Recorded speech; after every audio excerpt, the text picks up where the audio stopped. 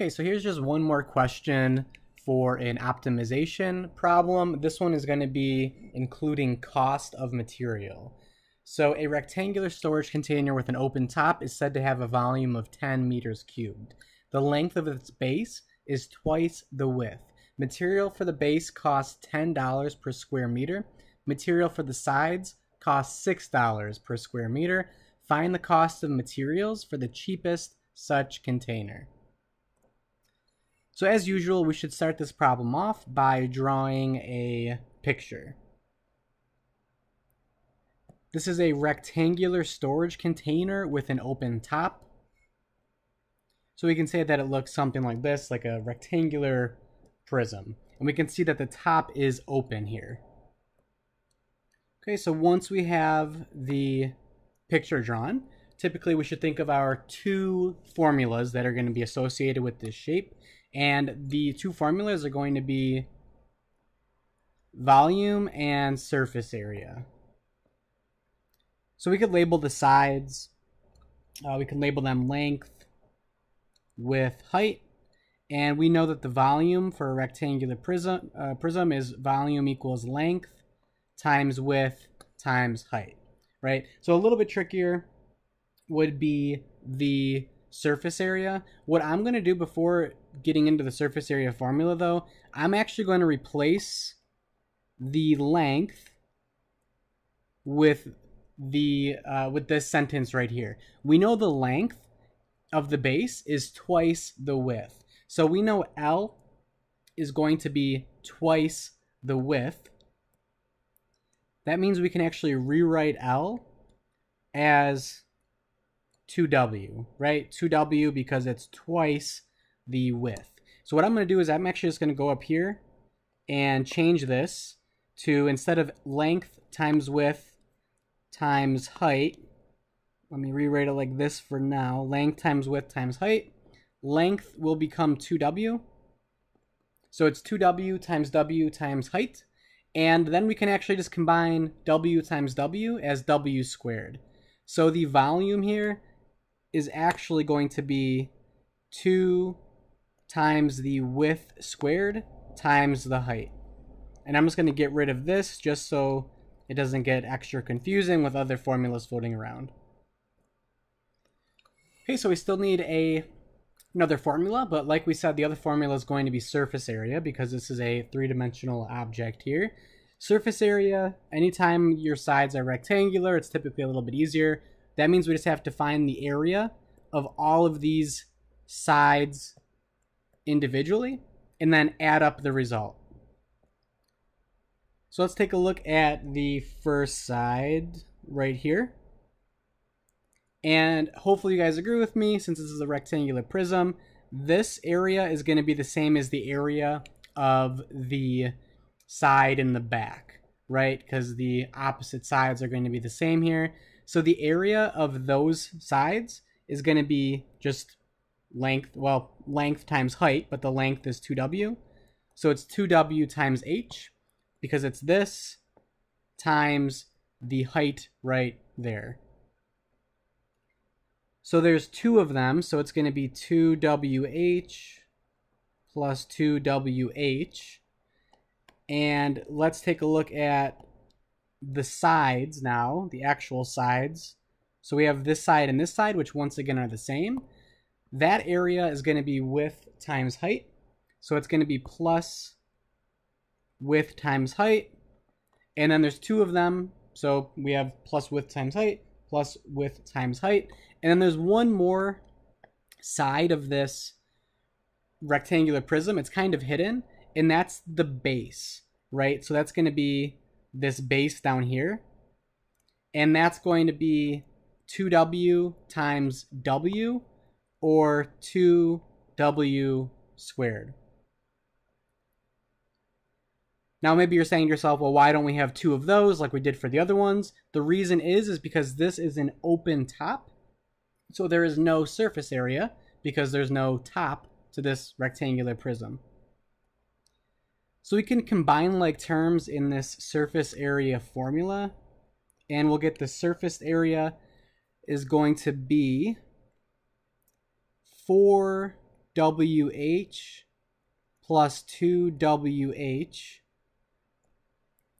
which we can actually combine those as well. We can combine a lot of things here. We get 6WH if we combine all of these right here. And that's going to be plus the 2W squared.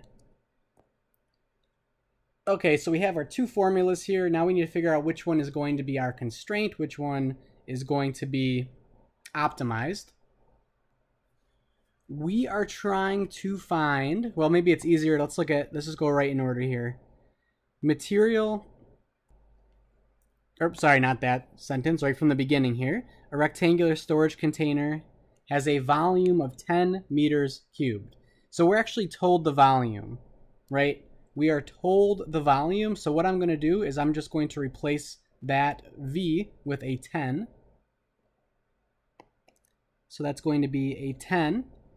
And this is going to be our constraint equation, which means this is going to be the equation that we have to solve for one variable in terms of another variable. So before we even take a look at, anything more to this, let's just decide what variable we want to solve for here.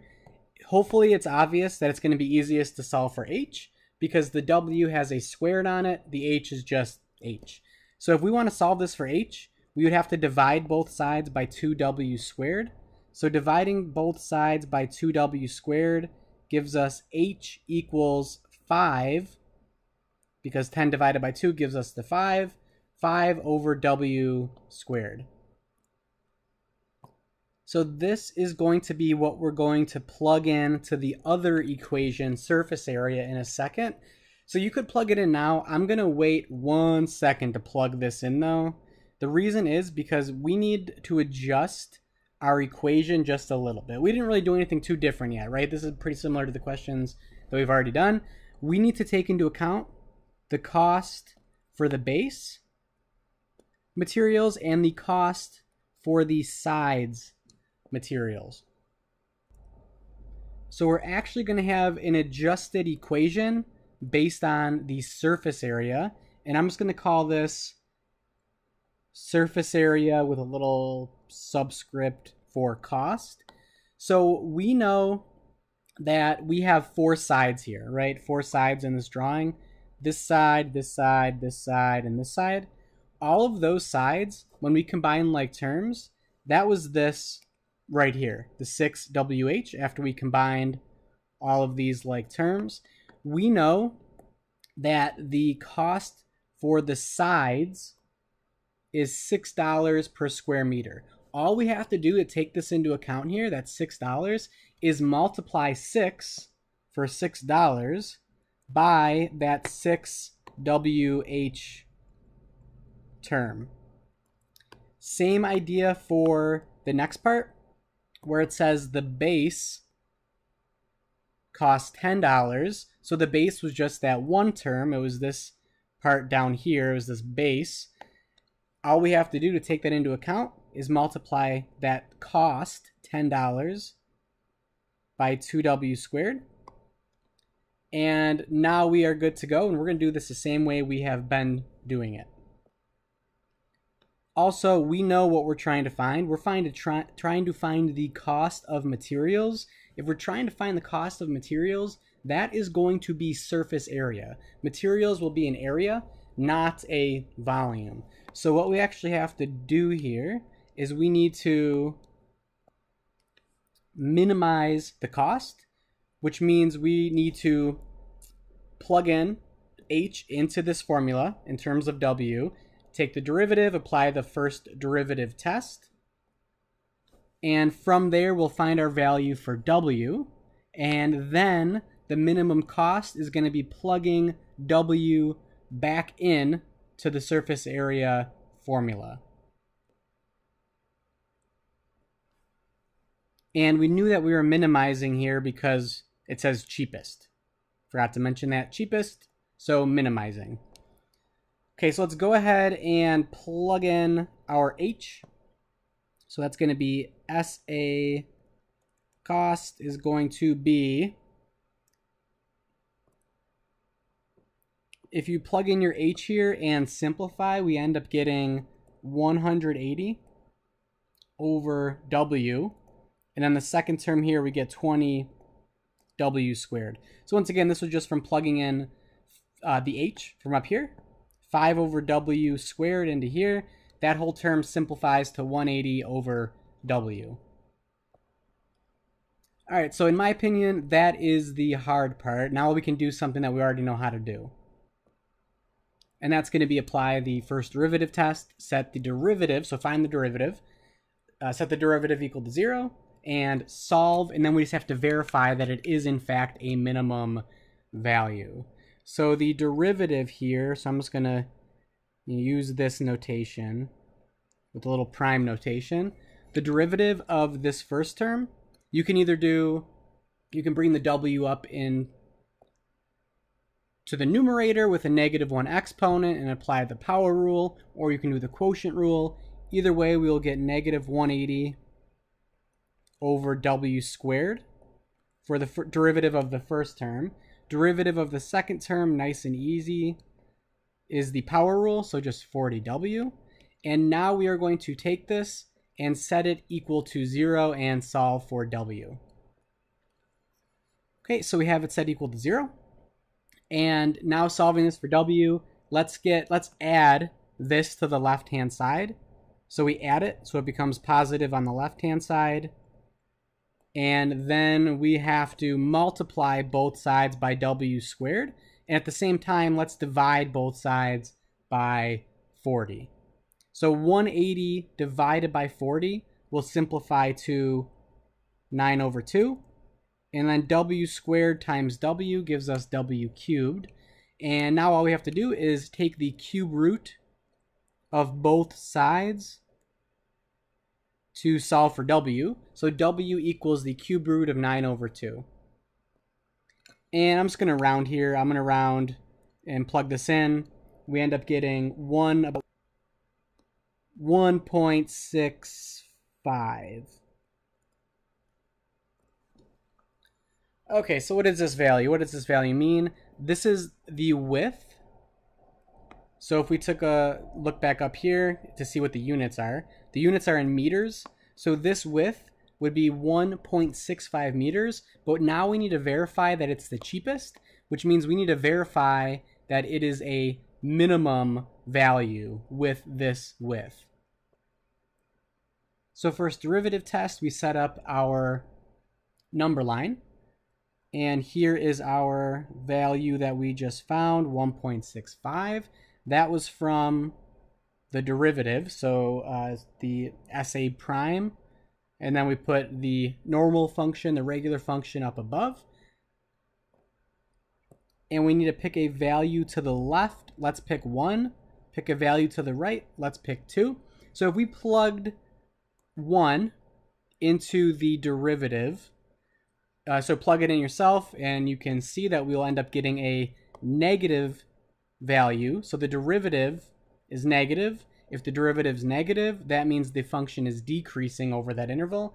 If we plug in a 2 into the derivative, we would end up getting a positive value. So positive derivative means the function is increasing. So we can see that if it changes from decreasing to increasing at this point, then that's going to end up being a minimum value. So the very last thing that we have to do to find our answer here, what the actual minimum cost is, the minimum cost is going to be taking this value of 1.65 for w and plugging it back in the surface area cost, the actual total cost of material function, and evaluating it, and that's going to be our minimum cost. So we're going to take that and plug it in. So the surface area cost, we're going to plug in 1.65, or the cube root of 9 over 2. So that's 180 over 1.65 plus 20 times 1.65 squared. That's going to give us a minimum cost of $163.54. So there is our final answer for this problem. So it's really only just the extra step here of taking into account the cost of, in this case, the sides and the base. You just have to remember to multiply those by their correct terms.